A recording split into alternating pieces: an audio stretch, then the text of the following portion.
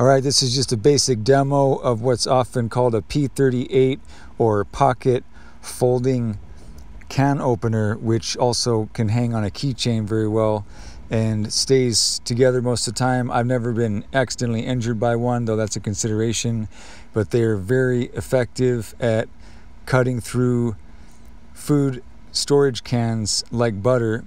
And I'm purposefully lifting this can up to get a little better angle with the camera, although I would normally preferably have it secured on a solid surface. I left about a 1/4 inch so that the lid wouldn't fall in, make a mess, and be dangerous to get out. Also, it's easier to fold it back in so it doesn't become a hazard later and get loose.